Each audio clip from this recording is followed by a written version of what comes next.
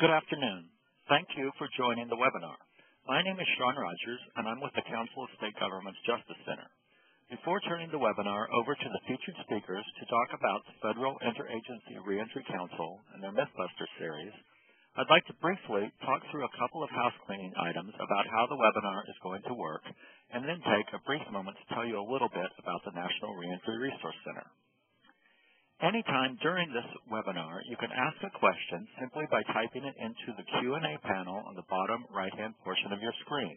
We will keep a running list of the content-related questions that we receive, and then ask the panelists to respond to the questions during the last segment of the webinar. We will do our best to get through as many questions as possible. If you encounter technical or audio problems during this webinar, please call WebEx Technical Support at 1-866-229-3239. I'll post this webinar in the chat panel in just a moment. Please understand that there are some technical issues that you may not be able to resolve. For this reason, we are recording this event and will post it on our website at www.nationalreentryresourcecenter.org. We should have the webinar posted online late this week, and once it has been posted, we will email you a link to the recording. The National Reentry Resource Center is now in its third year, and it was established by the Second Chance Act to provide education, training, and technical assistance to states, tribes, territories, local governments, service providers, nonprofit organizations, and corrections institutions working on prisoner reentry. The Resource Center is administered by the Council of State Governments in partnership with the Bureau of Justice Assistance, U.S. Department of Justice. On this slide, I've listed the key objectives that have been outlined for the National Reentry Resource Center. These are provide a one-stop interactive source of current user-friendly reentry information, identify, document, and promote evidence-based practices, advance the reentry field through training, distance learning, and knowledge development, and deliver individual targeted technical assistance to the Second Chance Act grantees. This is a snapshot of the Resource Center's homepage. We are constantly adding new content and resources to our website, and we send out a monthly newsletter that provides information about the latest research, funding opportunities, distance learning events, and other news about reentry. To sign up for the newsletter, please visit www.nationalreentryresourcecenter.org after today's webinar. And I've circled in red on this slide the place where you can sign up and register to actually receive the newsletter. All right. With that, I'd like to turn the webinar now. I'd like to turn it over to Amy Solomon, who is Senior Advisor to the Assistant Attorney General. Amy? Thank you. Good afternoon, everyone, and thanks for joining this webinar on the Reentry Council's Reentry Mythbusters. Again, my name is Amy Solomon. I'm with the Department of Justice, and I'm joined here by a wonderful team from Justice and 8 other federal departments. So here in the room with me, I've got Marlene Beckman and Tom Murphy from the Department of Justice, Ron Ashford from HUD, Sean Clark from Veterans Affairs, Todd Cox from the Equal Employment Opportunity Commission, Linda Melgren from Health and Human Services, and Richard Morris from the Department of Labor. We've got other federal partners with us joining us by phone. John Linton from the Department of Education. I believe that Angela Klein and Stephanie Davis from Agriculture are with us. Al Fatur from Social Security. And I believe that Greg Welch and Carmen Ortiz from Department of Labor are joining us by phone as well. So let me walk through our presentation plan. I'm going to give you a brief overview of the Reentry Council, and then we'll introduce the Mythbusters. After a general overview, Ron Ashford is going to talk about the public housing Mythbuster. Todd Cox will summarize all of the employment-related Mythbusters. Linda Melgren is going to cover federal benefits. Sean Clark is going to go through the veterans-related benefits. And then Tom Murphy will discuss the juvenile Mythbusters. We're not going to detail each and every Mythbuster, but we do want to walk you through some highlights. So our plan is to leave about 30 minutes at the end to answer your questions. Let's get started. As many of you know, Attorney General Holder convened the first meeting of the Reentry Council in January of this year. So you're looking now at a photo of the first meeting, and it was just a remarkable meeting. We had 7 cabinet officials at the table, as well as key administration leaders. Everyone at the table was productive and engaged in thinking about concrete, creative solutions to this issue.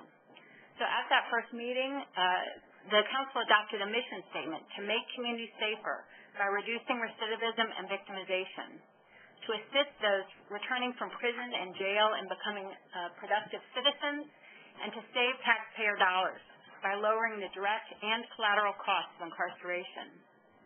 The Council also empowered staff, which now represent 19 federal departments and agencies, to work towards these goals. The Council agreed to meet twice a year, and the second meeting was held just this September. And that meeting was equally remarkable. The agency leaders came to the table with actions that their agencies had already taken to address their piece of the puzzle. I'm going to skip through a couple of these slides. I do want to pause here and show you these are the 19 agencies that are participating in the Reentry Council. I know it's a lot of acronyms here, but we're going to talk through a number of them, and we have them all listed on our website. We've also got here the full mission statement and the goals, just so you have them. And I want to pause here to talk about how we're organizing our work. The Council is focused on the unique ways that we can make a difference. So the first thing we're focused on is coordinating and leveraging the federal resources that are already committed to reentry in jurisdictions around the country. Second, we're focused on removing or helping navigate federal barriers to reentry. And third, we're using the bully pulpit to advance the reentry agenda and provide visibility to programs and policies that work. So I'm going to walk through each of these very quickly. In terms of coordinating resources, we're doing this in many ways, a few of which are listed here on the slide, and I'm going to illustrate just one. You may have seen this on the National Reentry Resource Center website, and we think it's an important tool for all of you. The federal agencies have inventoried our federal resource streams, and our colleagues at the Resource Center have mapped them. So you can now go to this interactive map, click on your state, and see what reentry grants are already in play locally. And particularly in this economy, we want to look at where our collective resources are going and see where we can leverage them, both nationally and locally. The second way that the Reentry Council is focusing its attention is on removing and navigating federal barriers to reentry, employment barriers, housing barriers, and access to federal benefits like TANF, SNAP, Medicaid, and veterans benefits. We're honing in on how to connect people to key benefits before they're released. The goal here is to stabilize the reentry population immediately after release, when they're most at risk of relapse and reoffending. And third, we're working to use the bully pulpit, the voice of our leaders and the power of persuasion, to bring these issues and potential solutions to light. The Attorney General and Department Secretaries are talking about reentry in speeches and meetings. They're holding events. They're writing to their colleagues in the field, and they're reaching out to stakeholders in all of our respective disciplines. We've also developed a website on the National Reentry Resource Center, a website with access to all of our materials, and you can see this link at the bottom of your screen. So that is a very, very brief overview of the Council. And now we're going to turn to the Reentry Mythbusters, which are one of the first products of the Reentry Council. The Mythbusters are essentially one-pagers that are designed to clarify existing policies and point people to resources that can be helpful. To date, we've released 22 Reentry Mythbusters. Here's what the Mythbusters look like if you look at the right hand of the slide. Each Mythbuster lists the myth and the fact, followed by some key details, and then links to useful resources on the topic at hand. So we're not going to go through the full Mythbusters today for each one, but hopefully you've read through some of them, and you can see that if you go to them directly, they'll be able to link you to a larger pool of information on each given topic. So as you'll hear, some federal laws and policies are actually more narrow than is commonly perceived, as is the case with public housing and food assistance benefits. In several policy areas, states and localities have broad discretion in determining how policies are applied or have various opt-out provisions for states, like TANF and child support do. In some cases, statutory barriers do not exist at all or are very limited. And in fact, some federal policies contain incentives for assisting the formerly convicted population. So examples here are the federal bonding and tax incentives for employers who hire people with a criminal record. In terms of who can use the Mythbusters, they're designed for a broad range of stakeholders. So corrections officials, service providers, probation and parole officers, caseworkers, employers, workforce development specialists, and state and local agencies. You can see we've covered a lot of topics. We've got 5 on employment issues, 10 covering federal benefits, and our most recent 3 focus on juvenile reentry issues. These Mythbusters don't solve all of our problems, and they don't change federal policy, but they often provide a helpful first step in many areas. And so without further ado, let me turn to Ron Ashford from HUD, who's going to talk through the public housing Mythbuster. Okay, thank you very much, Amy. We know that housing is one of the greatest needs for ex-offenders coming out of prison. And so we looked at housing. We're a member of the Reentry Council. And early on in the Reentry Council, probably about a year ago, I think it was somebody from Department of Labor who said, you know, there's this urban legend out there, which is that ex-offenders cannot access public housing. What's the real deal? And so we know that that thought is out there. We know that even some of our public housing authorities believe that you're an ex-offender, you cannot access public housing. But in fact, that's wrong. And there are 2 categories of people who are in fact barred from public housing. One are the makers of methamphetamine, they're forever barred. And 2, if you're on the lifetime sex offender ban, you're also barred from public housing. Everyone else is up to the local public housing authority.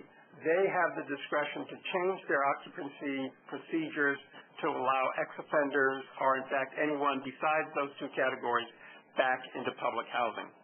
And so what have we done about this?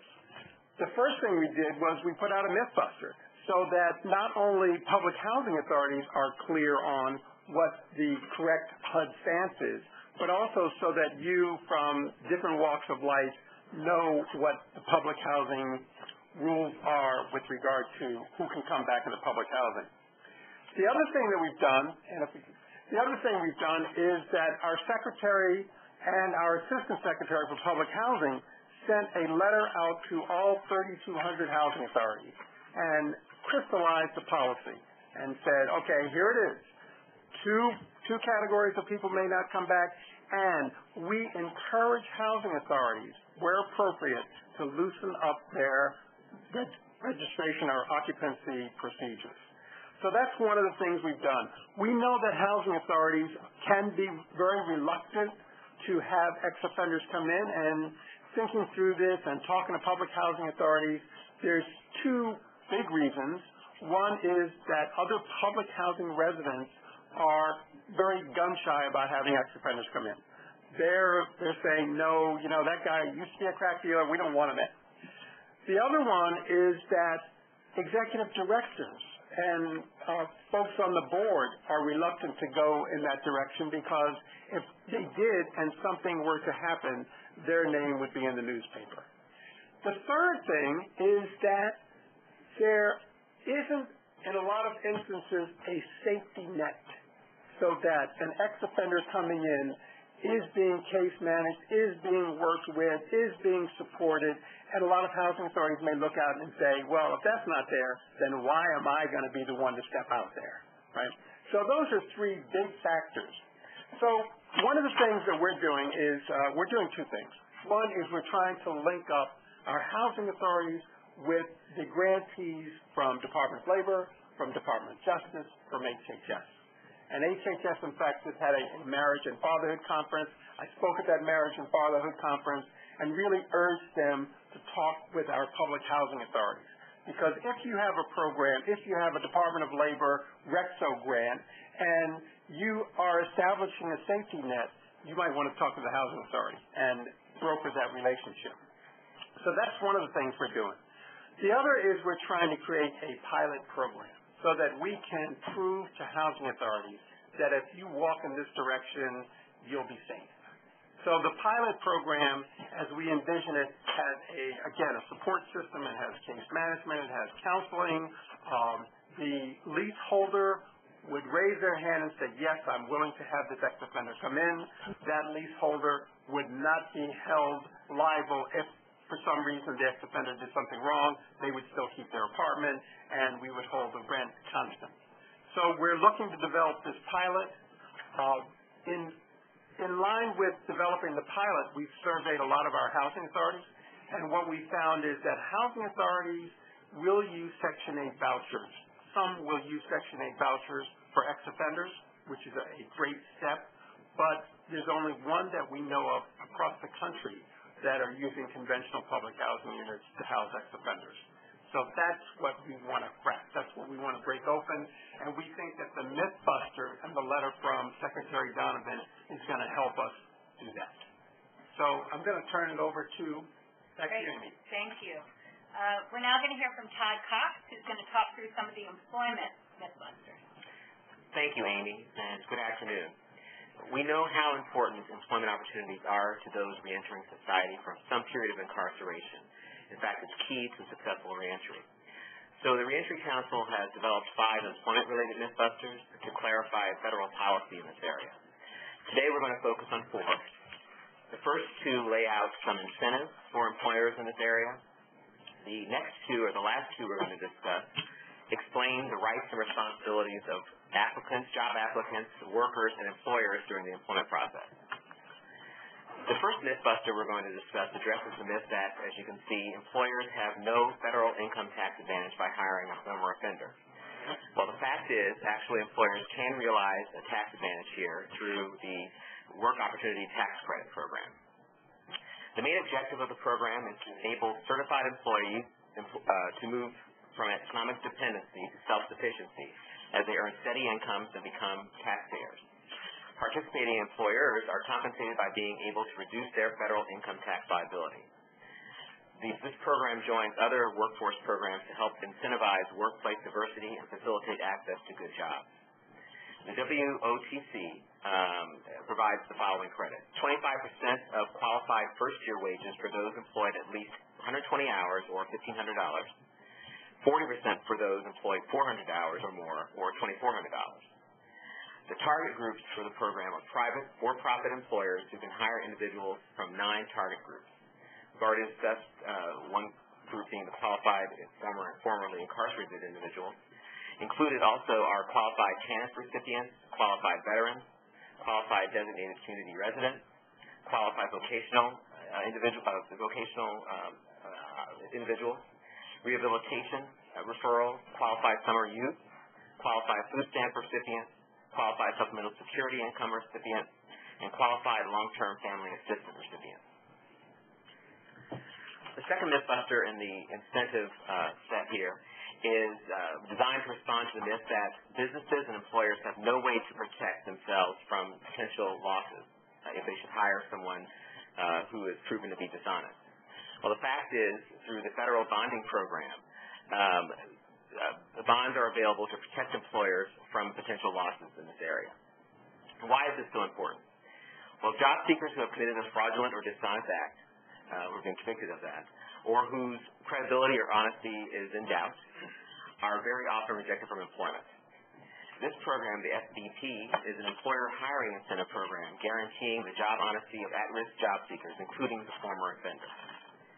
The Department of Labor provides state workforce agencies with a package of promotional bonds to provide a base and incentive to employers and others to participate. Additional bonds may be purchased from bonding agents by states, localities, and other organizations. Employers receive bonded employees free of charge, which serves as an incentive to hire hard-to-place applicants. The bond insurance reimburses an employer for any loss due to employee theft with no employer deductible. The program has proven to be very successful. Only 1% of the bonds ever issued resulted in a claim. And as Amy alluded to, we have our GOL colleagues here who are also on the line as well as in the room who will be happy to comment further about these incentives and will be available to answer questions also. The second set of mythbusters we will be discussing today concern the rights and responsibilities of workers, job applicants, and employers. And the first mythbuster in this set of mythbusters we're going to talk about responds to the myth that people with criminal records are automatically barred from employment. Well, an arrest or a conviction record does not automatically bar you from employment. Title VII of the Civil Rights Act of 1964, in fact, makes it unlawful to discriminate in employment based on race, color, national origin, religion, or sex. While Title VII does not prohibit an employer from requiring applicants to provide information about arrests and convictions or incarceration, employers may not treat people with the same criminal records differently because of their race or national origin. In addition, in the vast majority of cases, employers may not automatically bar everyone with an arrest or conviction record from employment, as such an automatic bar might limit the employment opportunities for applicants because of their race or ethnicity. If an employer is aware of a conviction or incarceration, that should only bar someone from conviction if it's closely related to the job, and the employer should consider, number one, the nature of the job, the nature and seriousness of the offense, and the length of time since the offense occurred. In the context of an arrest, since an arrest does not automatically or necessarily mean that someone has committed a crime, an employer should not assume that someone who has been arrested but not convicted committed the offense. Instead, the employer should allow the person to explain the circumstances of the arrest, and if it appears that he or she is engaged in the unlawful conduct, still go through this individual assessment and allow and consider whether or not the job is related to the arrest record or the arrested offense. These rules apply to all employers that have 15 or more employees, and they include employers in the private sector, the federal government, and federal contractors. The last mythbuster we will be discussing on the responsibility side of things concerns the use of criminal history and the employment background checks. Specifically, the myth is an employer can get a copy, as we see here, of a criminal history from companies that do background checks without an applicant's permission. Well, the fact is that the Fair Credit Reporting Act, FCRA, requires employers to get an applicant's permission before seeking a criminal history report. An employer that might use an individual's criminal history report to take an adverse action, denying employment, for example, must provide a copy of the report and a document called a summary of your rights under the Fair Credit Reporting Act before taking the adverse action, and tell the individual, number one, the name, address, and telephone number of the company that supplied the criminal history report. Must also tell the individual that the company that provided the report did not make the decision to take the adverse action and cannot give specific reasons for it. And finally, must inform the individual of his or her rights to dispute the accuracy or completeness of the report, and their right to another free report if requested within 60 days. If an employer violates FCRA, or is suspected of violating FCRA, it should be reported to the FTC. The law allows the FTC, other federal agencies, and states to take legal action against employers who fail to comply with the law's provisions. FCRA also allows individuals to take legal action against employers in state or federal courts for certain violations. Amy? Great. Thank you, Todd. We're now going to hear from Linda Melgren from HHS on some of the federal benefits mythbusters. Thank you, Amy. In addition to housing and employment, many of the reentry mythbusters are focused on making sure the rules regarding services and benefits are clear for individuals leaving jails or prisons. In fact, there's a special working group of the Reentry Council that is working specifically on issues related to access to benefits, and that involves many of the departments throughout the federal government. The purpose of this group is to clarify the rules, to make sure that a broad audience knows what the rules are. The next slides we're going to be discussing, the next 7 slides, presents information on a series of benefit and services programs, and those include child support, child welfare, student aid, Medicaid, TANF, the Supplemental Food and Nutrition Program, SNAP, formerly known as food stamps, and Social Security benefits. This is a whirlwind tour, so please feel free to ask questions because we'll just be touching the very surface of this. The first services is child support. Now, child support is normally not considered a service for the family receiving support, not the individual paying support, which is the situation for most of the folks that we're going to be talking about. But it is a service to have an order reduced while incarcerated so that the amount of child support owed when leaving prison is not an overwhelmingly large amount.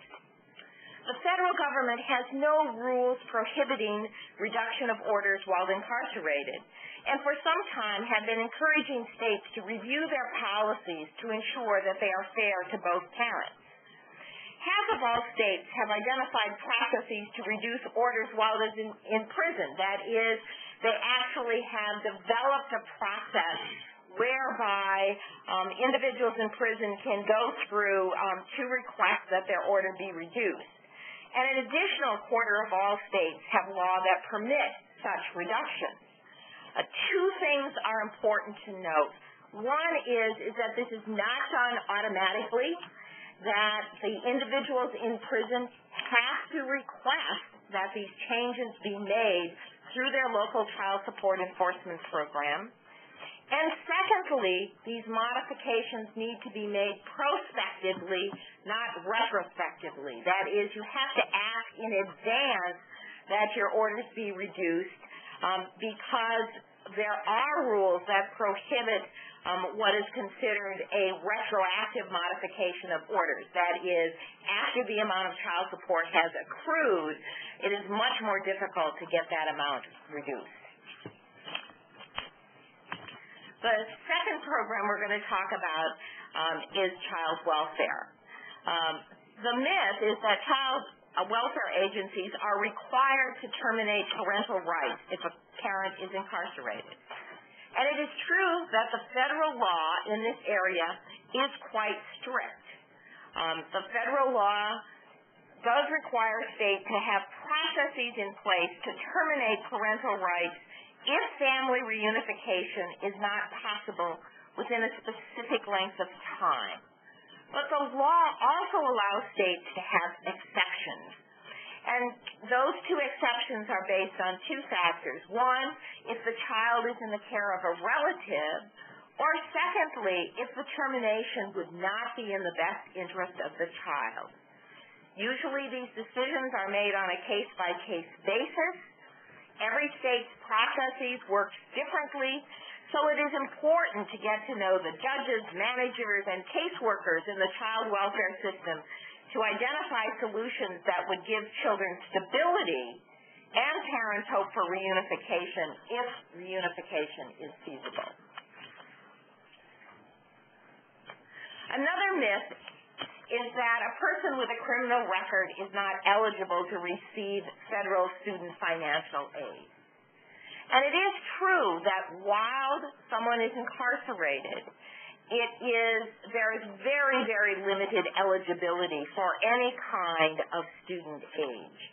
But in general, when someone leaves prison, those restrictions are lifted, and financial aid is available, except under two conditions. One is that the individual was convicted of a drug offense while receiving student aid, or was convicted of a sexual offense. What is important to note here is that for formerly incarcerated individuals, this means that people who are under parole, probation, or residing in halfway houses, in fact, are eligible to apply for student financial aid. The next myth has to do with whether or not Medicaid agencies are required to terminate benefits if an otherwise eligible individual is incarcerated. There is no federal requirement that says that states need to terminate eligibility for individuals who are incarcerated solely based on their inmate state status. What the law does require is that when someone is incarcerated, even if they are eligible for Medicaid, the Medicaid agency cannot be billed for services. That means the Departments of Corrections, whether they're jails or prisons, cannot say, this person is an eligible Medicaid recipient, I can charge off the cost of his care to Medicaid. That is specifically prohibited by law. But what states can do is that they can suspend people's eligibility for Medicaid. That is, they can assign them as eligible for Medicaid but not eligible to receive benefits.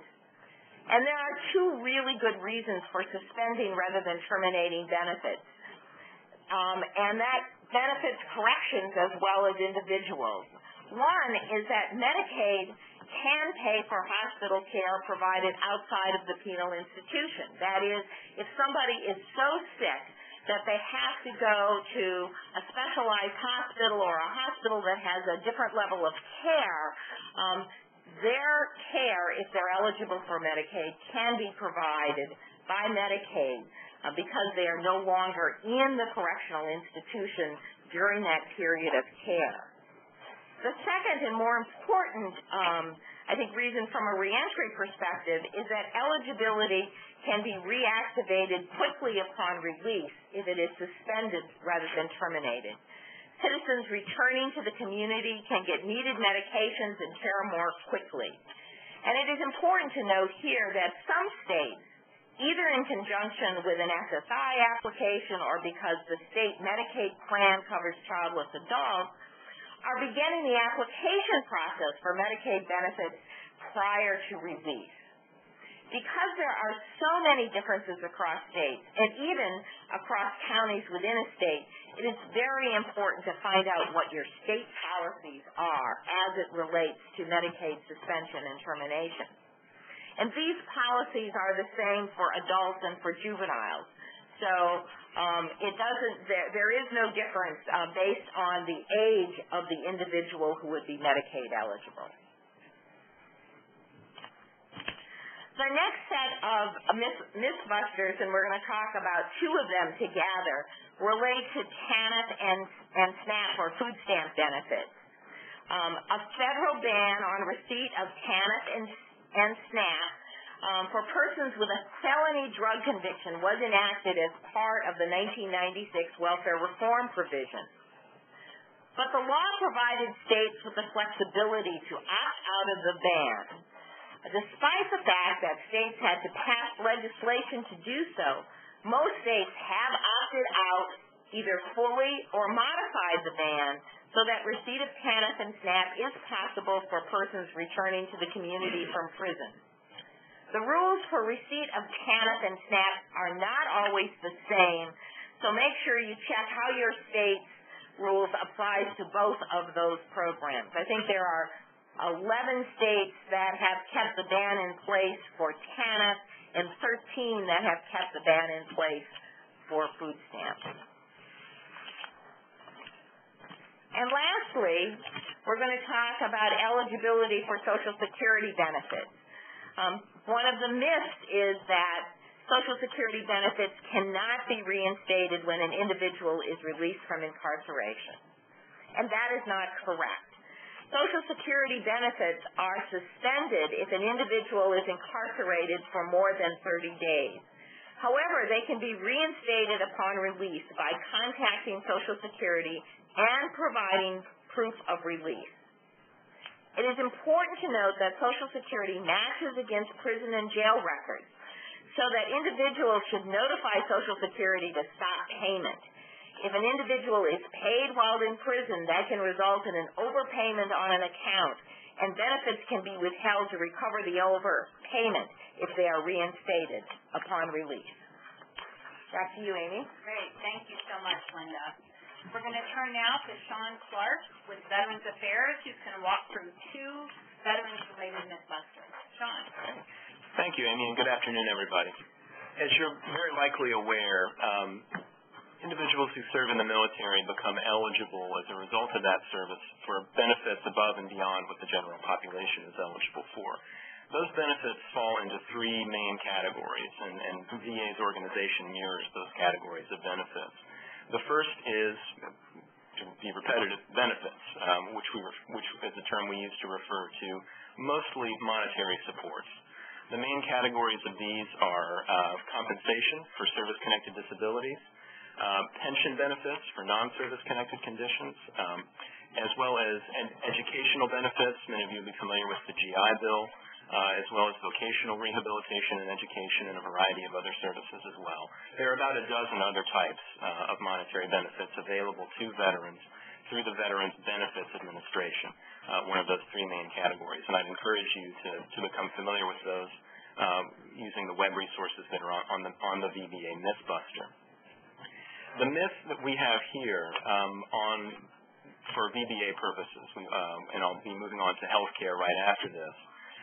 The third, just to complete the three categories, is the cemeteries, the National Cemetery System that VA administers for our purposes, less relevant than the economic and healthcare benefits that are available to veterans coming out of the correctional system. So to back up, the Veterans Benefits Mythbuster, as you see, the myth here is that veterans can't request to have their VA benefits resumed until they're officially released from incarceration. To take a step back for just a moment, what this presumes is that those benefits have been reduced or discontinued as a result of that veteran's being incarcerated. What happens when an individual is convicted and incarcerated for more than 60 days, whether that conviction is for a misdemeanor or for a felony matters depending on what type of benefit the veteran was receiving, but that's a level of detail beyond which we're going to be able to go into right now. After that 61st day, the veteran's benefits will be either reduced or they'll be discontinued entirely. It has always been true that once the veteran is released, that he or she has been able to apply to have those benefits restored to their full level, so where they were before the reduction, or reactivated if they were discontinued entirely. What this Mythbuster addresses is the policy that's now in place, and as you see on the fact side of the ledger here, veterans can apply to VA to have the benefits, again, either restored to their full level or restarted when they are still incarcerated, but within 30 days of the anticipated date of release, provided they submit evidence from the parole board or another official correctional source showing the date of the veteran's scheduled release. The intent behind this process is to help the veteran get basically a jump start on the reentry process. That initial month, 2-month period, it can be a very critical time, and it can have a serious negative impact when that veteran is, again, facing so many barriers, searching for employment, barriers faced by the reentry population as a whole, but again, an effort to get them reconnected with the benefits that they have earned, but that were suspended during their incarceration as a support to encourage successful reentry for these veterans. So the action step for a veteran in this position is, again, submitting this evidence to the regional office. VBA has 57 regional offices. On the website, you can find a map showing the location of all of those. Each one of these offices has a homeless and incarcerated veteran outreach coordinator. And so that's the individual, the point person, if you like, for veterans who are in this posture. If we move on to the next benefit, which has to do with veterans' health care. I mentioned the Veterans Benefits Administration. Veterans health care is administered by the Veterans Health Administration, the second of VA's three main components. The myth here is that a veteran with criminal convictions or a history of incarceration is not eligible for VA health care. So essentially, having a criminal past is going to make you ineligible for health care services provided by the VA. This is not accurate. And as we see on the fact side of the slide here, an eligible veteran, and I'll come back to the word eligible in a moment, who is not currently incarcerated can access VA care regardless of any criminal history, including incarceration.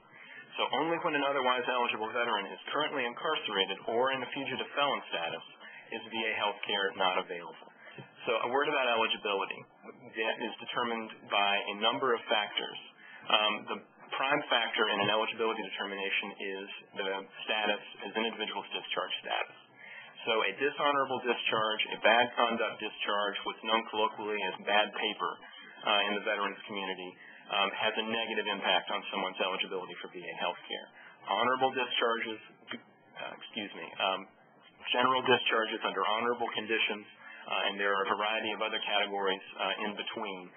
Those are determined on a case-by-case basis.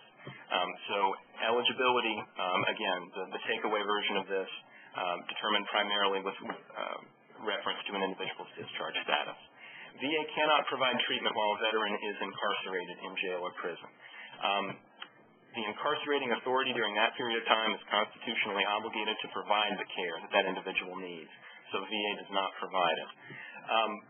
But current incarceration and, again, fugitive felon status, so having an open warrant where the underlying offense was a felony, those are the only instances in which someone's involvement with the criminal justice system can prevent an eligible veteran from receiving health care from VA. One prominent exception to this, and this is fairly new. This has only been in place since April of this year.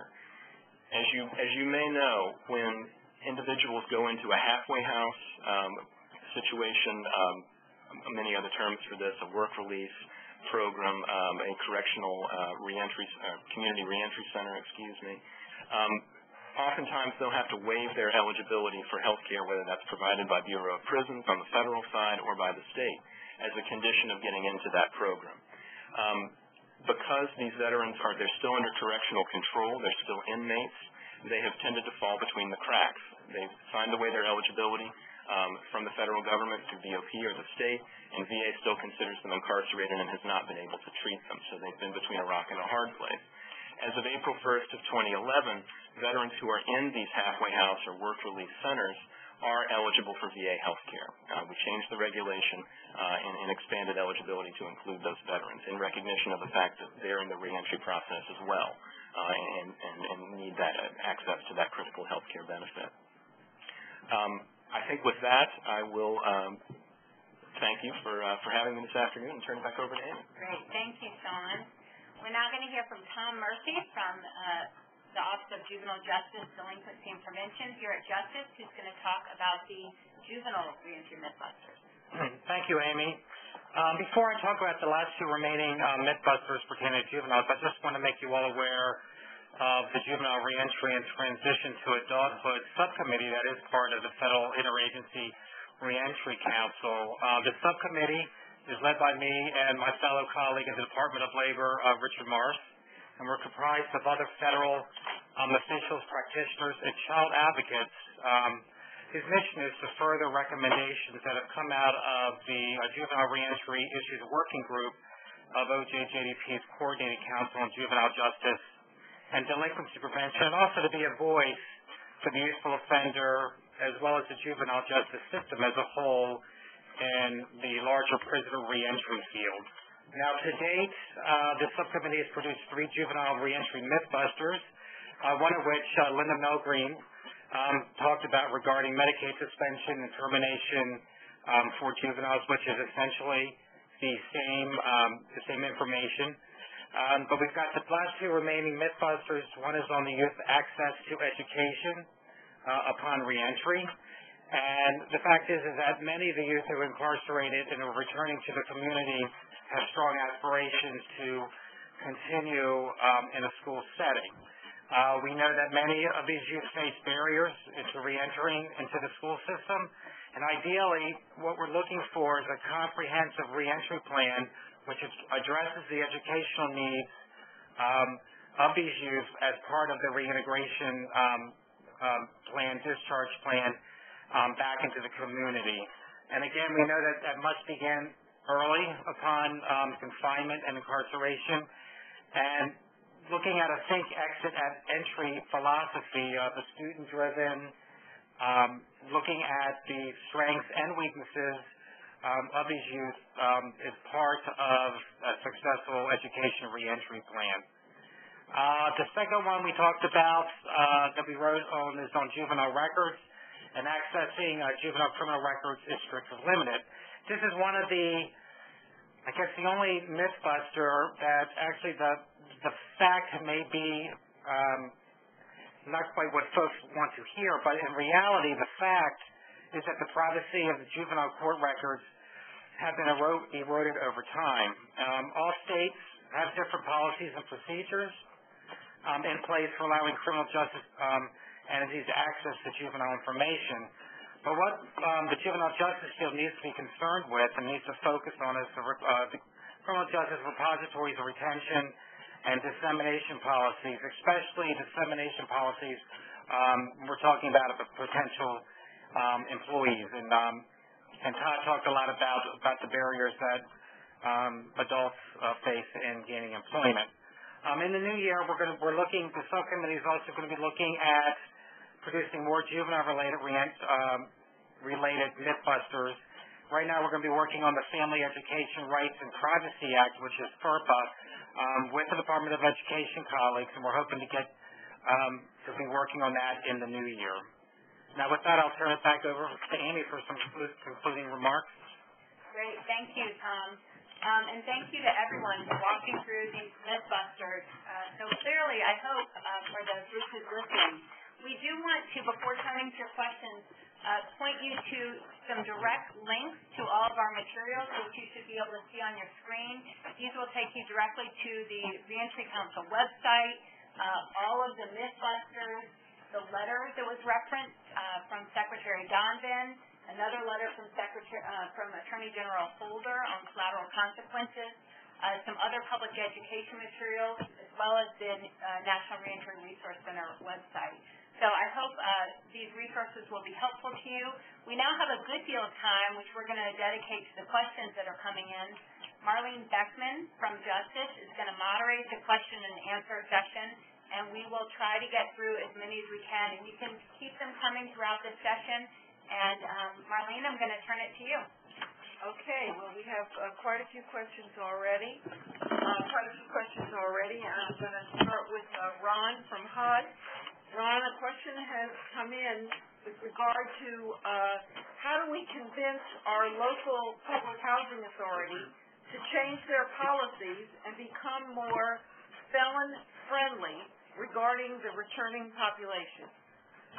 Okay, that's a great question. And in when I talked earlier, I said that there were three primary impediments. One is the fact that the neighbors may not want the ex-offender in.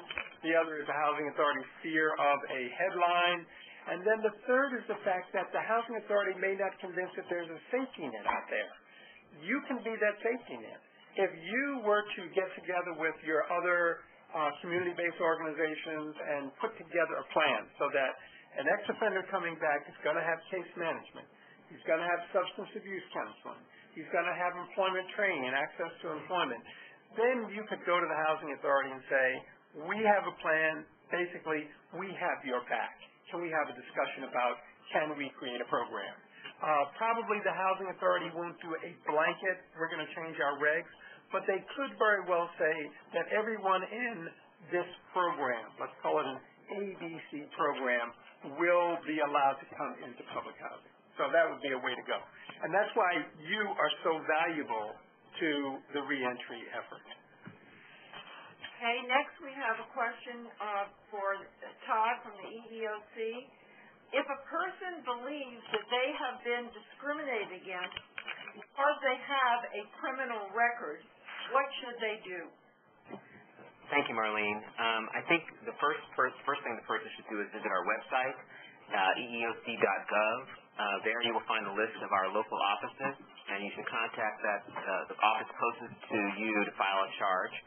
You can also, at the same time on our website, there's an online assessment if you're ready to file a charge just to help you work the process. But the first thing I would do is visit our website, eeoc.gov. You can file a charge there. You can also find an office to contact to file a charge. Okay. Linda, you talked a lot about various benefits. Callers are asking, how do they get information about eligibility in their state? I think that there's a couple of ways to approach that issue. The first is on all of these Mythbusters, there is in fact a other additional resource section which would send you to some websites that have more information about that particular program. The other way is to go to the agencies themselves in your state, whether it be the Medicaid agency or the Child Welfare agency or the Child Support agency or any of the federal agencies involved and initiate a conversation with them. You know, you can go to their websites and get some general information, but for the most part, if what you want to do is find out sort of in general, you know, what kinds of issues, what kinds of additional activities can be taken, you will need to engage in conversations with your particular state and that program that you're interested in. Thank you, Linda. Our colleague Al Fatur is on the telephone, and we have a question about Social Security. Al, someone is asking, what are the differences between getting Social Security benefits started and Social Security disability benefits started for someone coming out of prison? SSI, what is the difference between Social Security and SSI benefits for a person released from prison? Thanks for that question. As you may know, probably know, we administer two programs, Social Security benefits and Supplemental Security Income benefits, which we call SSI. Social Security is a program that's based on wages that people earn and pay into the system. We have benefits there for people who are retired, disabled, and survivors benefits. Under SSI, we pay benefits, it's a means-tested program, and we pay benefits to people who are 65 and older or disabled. It's not based on work and earnings, it's based on being 65 or disabled and having low income. By law, Social Security benefits cannot be paid to someone who's incarcerated, and benefits are suspended. But we don't terminate the benefits. If you're on Social Security and go into a prison, your benefits are suspended and stay in a suspense status, and you can be in for quite a few years. When you come out, you're still in suspense status, and generally we can reinstate benefits fairly quickly. A new claim would not be needed. SSI is a little different. If you go into prison and you're receiving SSI, we will keep you suspended for up to 12 months. After 12 months, the SSI eligibility is terminated, and if you come out after 12 months, to get back on SSI, you would have to file a new claim for benefits. For both Social Security and SSI, we offer a pre-release procedure in many of our field offices. We have arrangements with a lot of prisons, some with many states. We take claims a couple months early, usually up to 3 months early, to try to get the claim started when it's needed, so when a person comes out, the claim will be completed or nearly completed, and we can start benefits quickly. Back to you now. Thank you. We have a question on Pell Grants. This is for John from the Department of Education.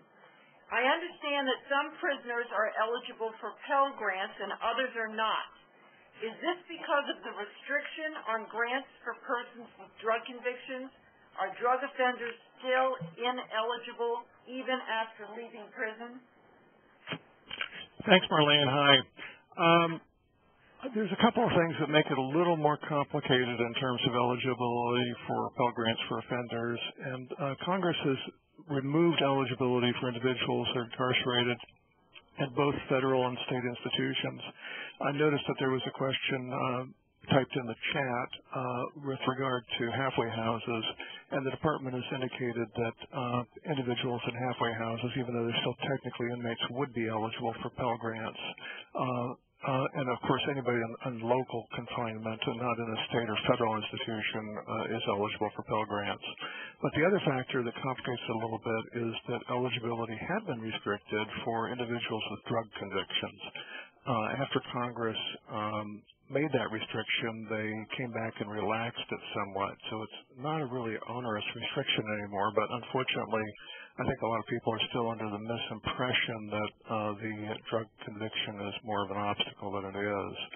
So individuals that were receiving federal student financial aid and were convicted of an offense of possession or selling drugs during the time that they were receiving student financial aid, do face some obstacles to their eligibility.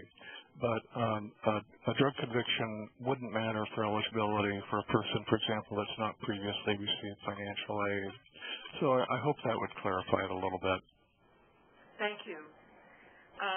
Sean, I'm going to turn to you and some questions about veterans. A question has been asked about when an incarcerated veteran's benefits are reduced, can the veteran's family receive the balance? Thanks, Marlene, and that's an excellent question. So what happens to this money that a veteran had been receiving prior to incarceration once the benefit is reduced for the term of that incarceration? The process to know about here is what's known as apportionment, and this is something that the veteran, him or herself, requests. And the procedure for how to request it is contained in the communication that goes from VBA to the veteran, informing him or her that the benefits are going to be reduced as a result of the incarceration. Again, it's known as apportionment, and it's a process where the balance, so say an individual was rated as 100% disabled with a service-connected disability and receiving benefits at the maximum amount, those would be reduced to 10% of their former level. That remaining 90% can be assigned to the veteran's family members, so to a spouse, to dependent children, to parents in some circumstances, and again, that is available when the benefit is reduced as a result of incarceration, and a good thing to know about. Sticking with you for a moment, Sean, there's been some questions about whether there's a VA website that details the veteran's benefits so that the caller can understand more about the differences between felony and misdemeanor benefits and availability. The website is an excellent resource, and I would point you to the Veterans Benefits Mythbuster that we've got here. And the www.va.gov website, the overall VA website, is a place to start. VBA.gov will get you closer. That has more information specifically about the monetary benefits available. Also, and again, these are all written on the Mythbuster, but I'll just say them. ebenefits.va.gov. That also contains information about how to apply for these benefits online. Yeah, I think that covers it. Yes. Ron, turning to you and HUD, folks are asking when the local public housing authority does not ban offenders but have extensive waiting lists, offenders are often at the bottom. Any suggestions to address this? The only waiting lists are a fact. They're a fact of life at housing authorities across the country. The only way in would be to go get on the lease with someone who exists there already. So, for example, in our pilot program, we're trying to see most of the ex-offenders are men.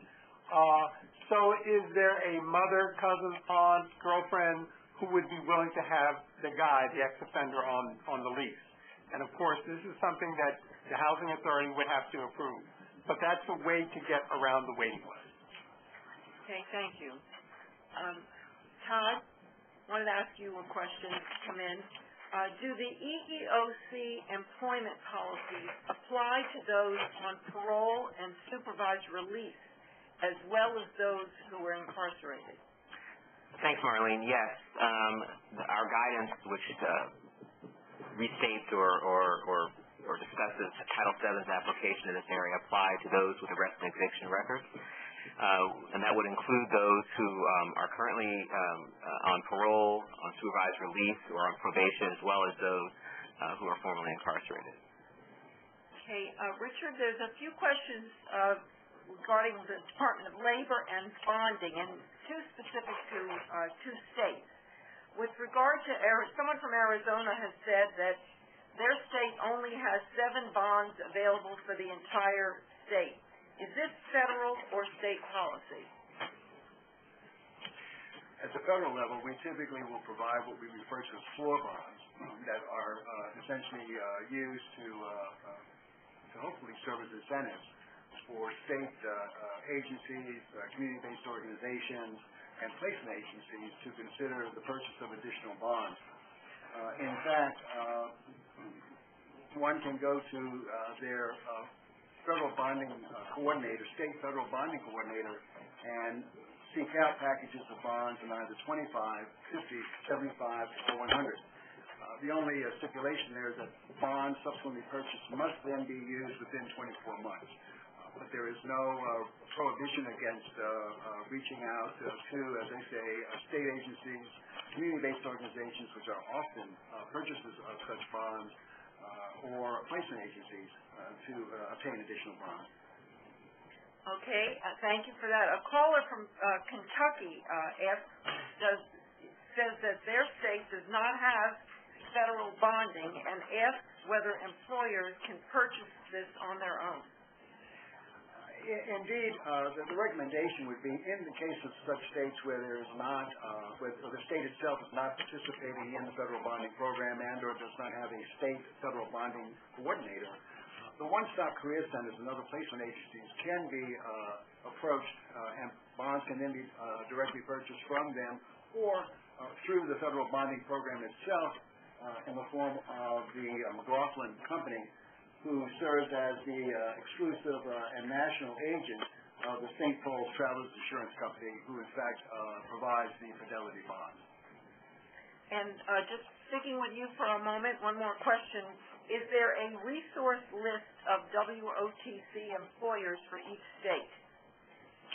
I would encourage, while there may not be a list that has been formally developed, I would encourage anyone who is so inclined to want to explore that further to reach out to their work opportunity tax credit state coordinator, and we have one in each state, and they would be the best resource for identifying those employers who would be so inclined to participate in such a program.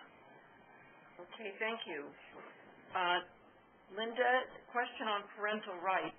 A caller is asking, how do I get my client's child support order reduced during the time he is incarcerated? You have to contact the child support agency and ask for a modification of the order. If you're in, one of the states that has, half of the states that have procedures in place, there will be a pretty good chance for you to get the order modified. In the other states, what has to happen is that the order will have to go through a process, usually through a judge, and there'll have to be a consideration of the facts of the case. In a few states, being incarcerated is not considered a reason for modifying an order. So what you might want to do is have a conversation with your child support agency, find out what the rules are in your state, and then, if it's appropriate, request a modification. But it has to go through the child support agency. Related question, Linda, is there a website with all the information on child support?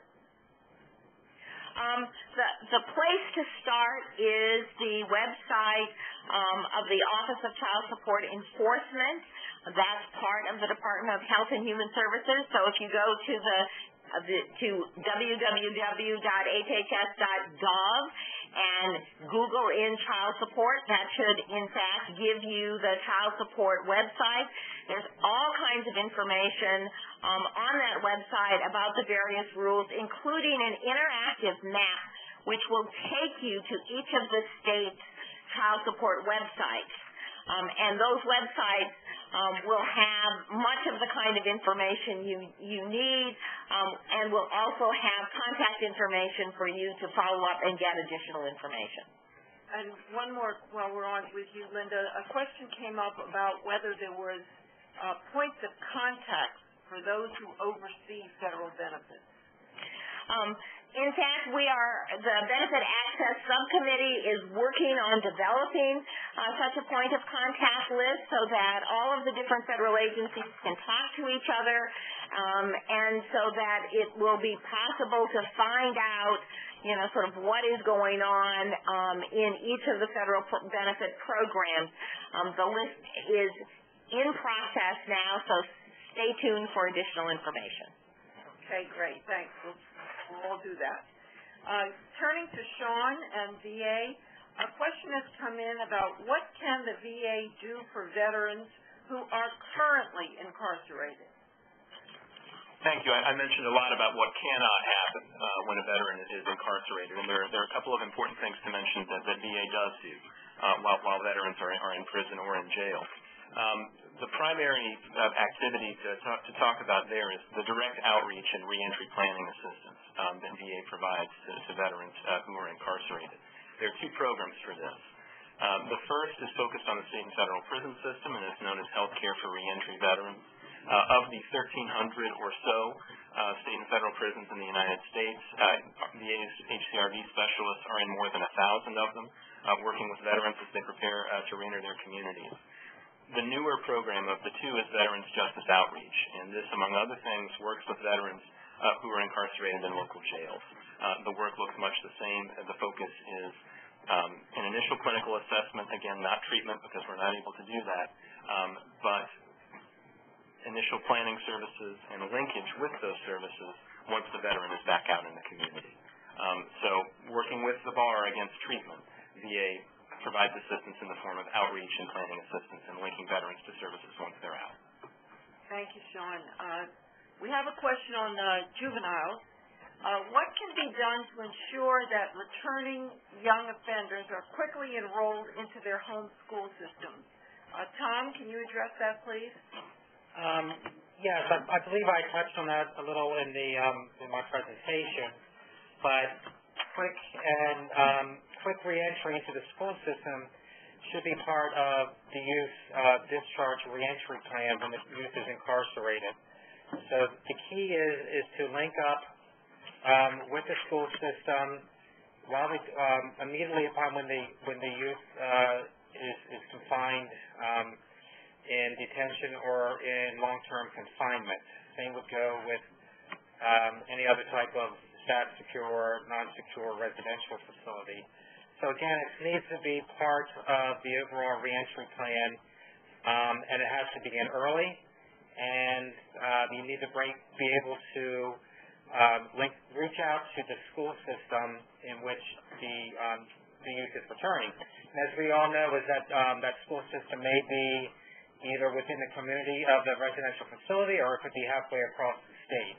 So there's a challenge there, but the key is that, education is a key component of a juvenile's reentry and discharge plan. Okay, thank you. Ron, a caller is asking about the status of the pilot program you mentioned. Okay, the status of the pilot program is we have not launched that program. It was in the budget. Unfortunately, it was taken out of the budget. So right now what we're trying to do is we are going to foundations, actually, talking to foundations and seeing if the foundation will fund particular housing authorities that we know want to walk down this road. I mentioned Health and Human Services. They had a marriage and fatherhood program where ex-offenders would live in housing. We did have about 4 housing authorities that applied for those grants, and basically were willing to have ex-offenders live in public housing, and along with some of the wraparound services. So we're trying to work with those housing authorities to see if we can get some funding for them so that they can be the pilot program. Okay, great. For the Labor Department, can an employer use WOTC for felons hired after release from local jail and not prison? Yes, the principal restriction is that the WOTC incentive needs to occur within 1 year of conviction or release from the facility. So there is that 1 year limitation. And then within that context, the actual application for the work opportunity tax credit has to happen within the first 28 days of the hire date. All right, thank you. Linda, what if somebody is in jail for only a short time? Do they lose their Medicaid benefits? The restrictions on Medicaid indicate that you cannot pay for Medicaid benefits when somebody is in a public institution. Remember when I said that there's a difference between suspension and termination? But while someone was in an institution, whether they're eligible for Medicaid, suspended from Medicaid, those services provided in that institution cannot be paid for by Medicaid. That's not the same as losing eligibility. It just means that the care provided by the institution cannot be billed to Medicaid during that period of time.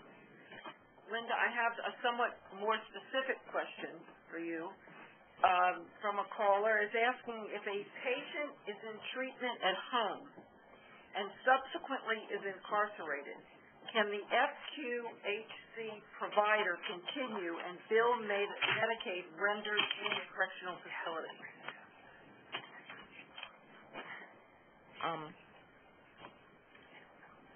I'm not 100% sure, but given the response I just gave in the previous question, and that is that if the care is rendered in a public institution, in a jail or a prison, it cannot be reimbursed by Medicaid, I would say no.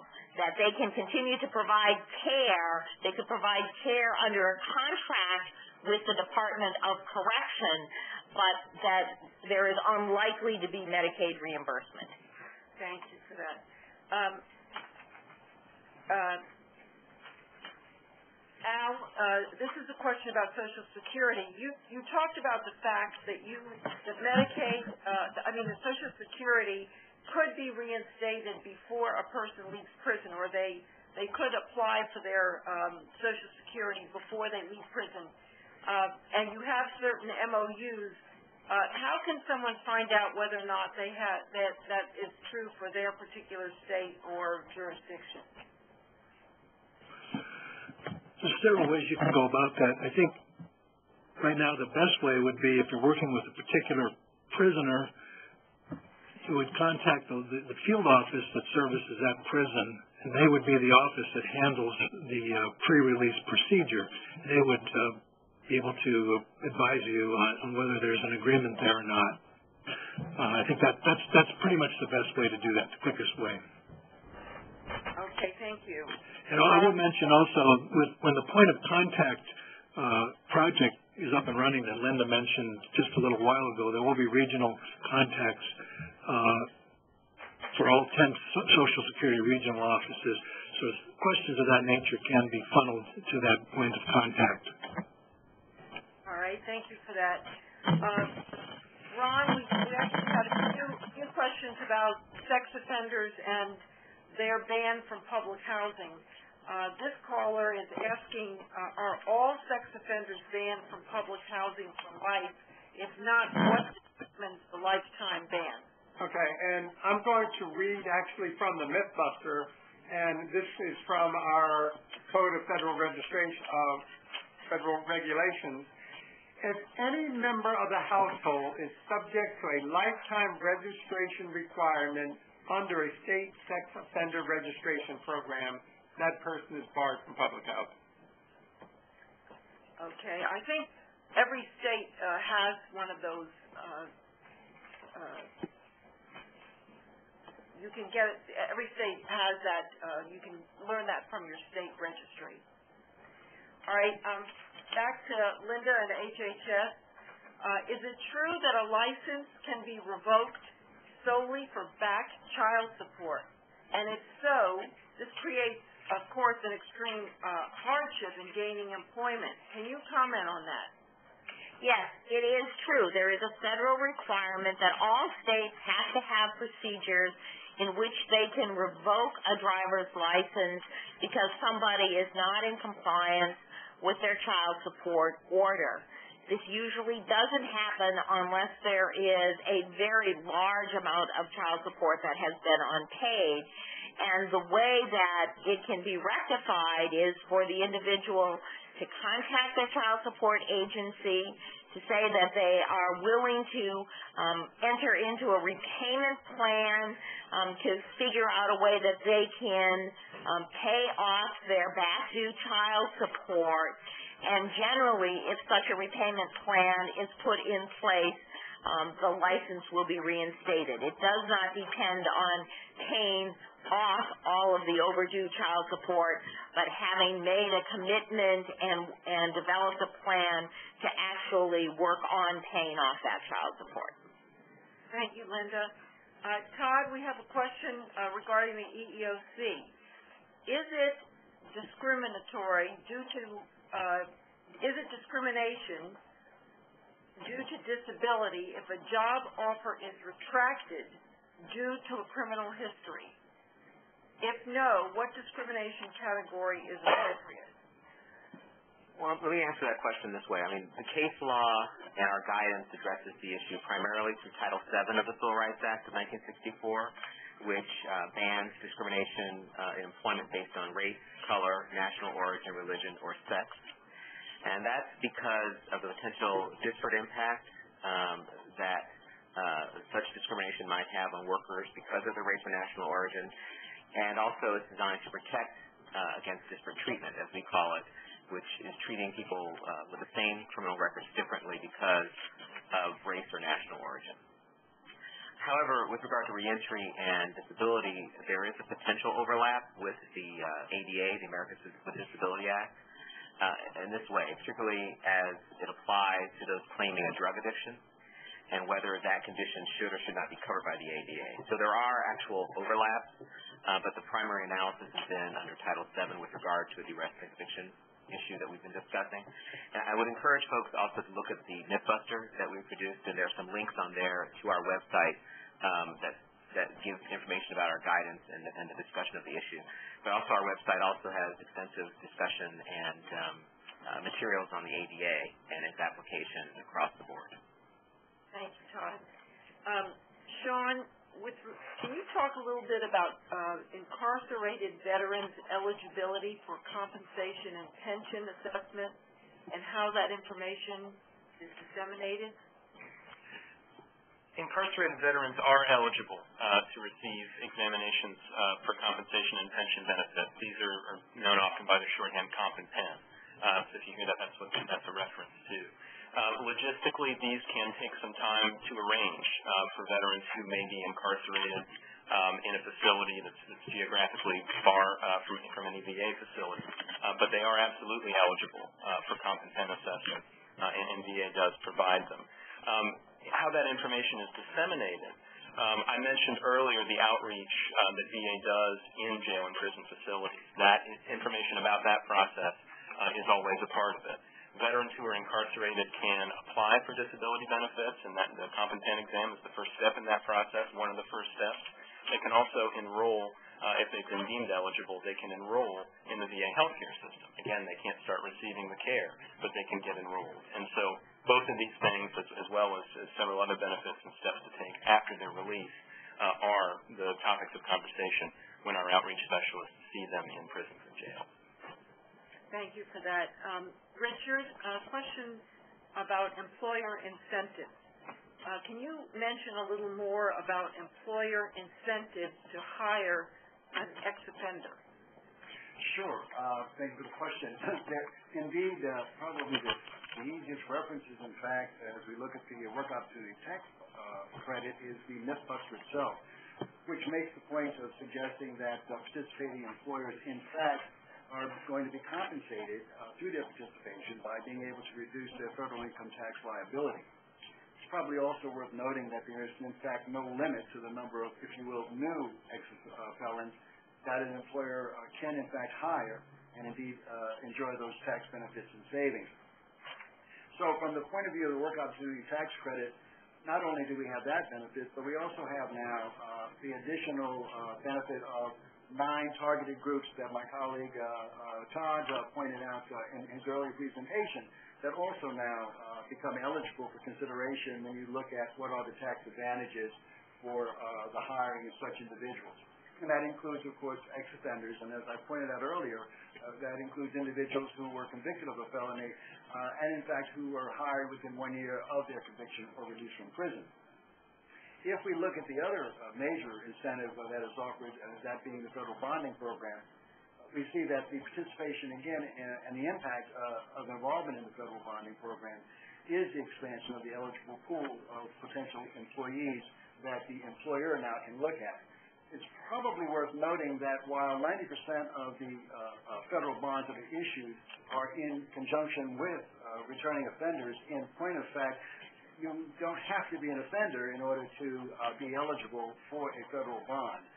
In fact, you will also see those being issued for recovering substance abusers, persons who are typically in current rehabilitation, even individuals with a poor credit record or who have declared bankruptcy.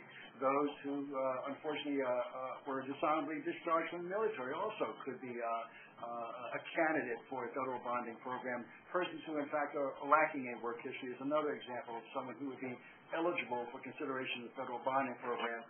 And I think finally, and worthy of note, is that we have, bear with me, we also have individuals where bonds can be issued for an individual who is already employed, in point of fact, provided that that bonding is needed in order to either prevent being laid off or to secure a transfer or promotion to a new job with the company. So in point of fact, a bonding coverage can be applied to any job at any employer in any state. Great. Well, thank you for that. That's very helpful. John, we have a question on education. Can a state college deny attendance based on a felony? Well, it's an interesting question, and there seems to be increased controversy about the use of criminal history records for college admissions, and there's a very interesting recent publication on that topic that people might be interested in seeing. It's called The Use of Criminal History Records in College Admissions Reconsidered, and it was prepared by the Center for Community Alternatives, and it's readily available on their website. But there is no federal restriction on the use of criminal history records, felony convictions, other types of convictions for admissions policies. There may be restrictions in state law from state to state, but in general I don't think there are. And there's been some very interesting conversations recently about some of the policies in this area in New York State for the state university system. So it's an area where there seems to be increased use of kind of the question about previous criminal history on college admission applications, and a fair amount of controversy and inconsistency in terms of whether that information is requested, and if it is, how it's used, and what the policies are. But it is an area where there should be dialogue taking place in states. People might want to participate in that to assure that the policies that are put in place are really reasonable policies and not absolute bans that apply in a very broad sense and are very discriminatory. All right, thank you for that. We have time for one last question, and that question is going to go to Ron and HUD. The question is, can those people with drug charges live in public housing with their family members? What about their receiving vouchers?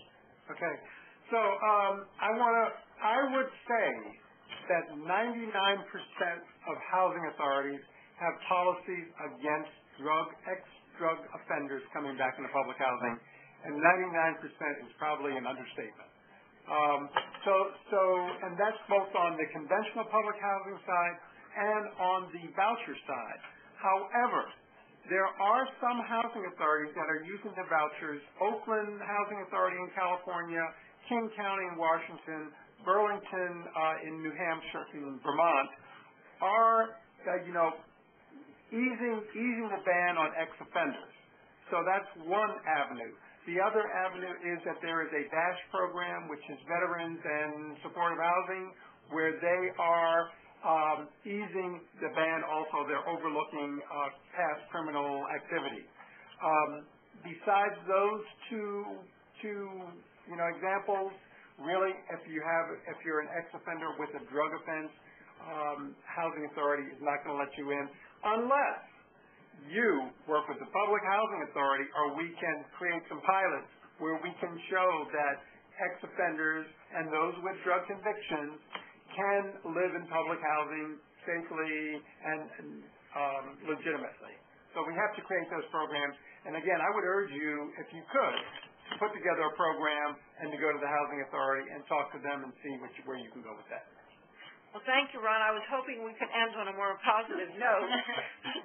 But I do want to say that the Reentry Council is continuing to do our work, and your questions will be very helpful to us as we go forward in looking at the kinds of things that you are interested in, and that hopefully we can do some more to clarify and even change. Thank you for participating today, and I'm going to turn it over to Sean. Great, thank you. Amy, did you want to say something?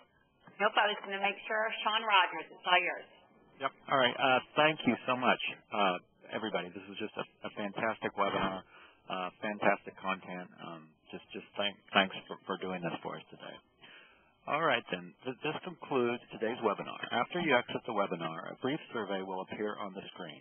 By answering the questions in the survey, you will be helping the Resource Center improve on the services we offer. We'd greatly appreciate it if you would take just a few minutes to complete the survey. We will email a link to the recording of this presentation, as well as a link to a PDF of the PowerPoint slides used in the presentation, either late this week or early next week. These links will also be made available on the National Reentry Resource Center's website, which is www.nationalreentryresourcecenter.org. Thanks again for participating.